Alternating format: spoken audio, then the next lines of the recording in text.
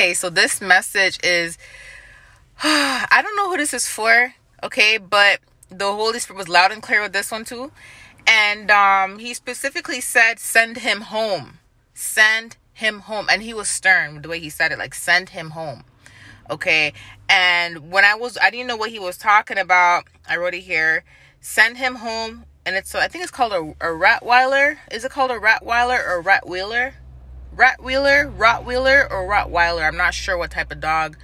I mean, not what type of dog, but I'm not sure how to pronounce the name. I know it is a Rottweiler or a Rottweiler because when he said send him home, the Holy Spirit specifically showed me a vision at the same time. Not a dream, a vision. There's a difference between visions and dreams, guys.